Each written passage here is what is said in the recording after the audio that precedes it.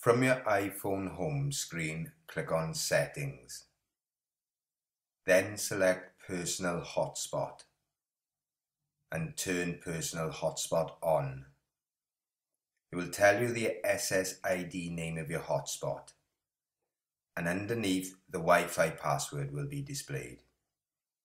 You can change it by clicking on it if you want. When you are done, go back to your home screen. Then go to your Windows computer and on the bottom right hand corner, click on the wireless icon.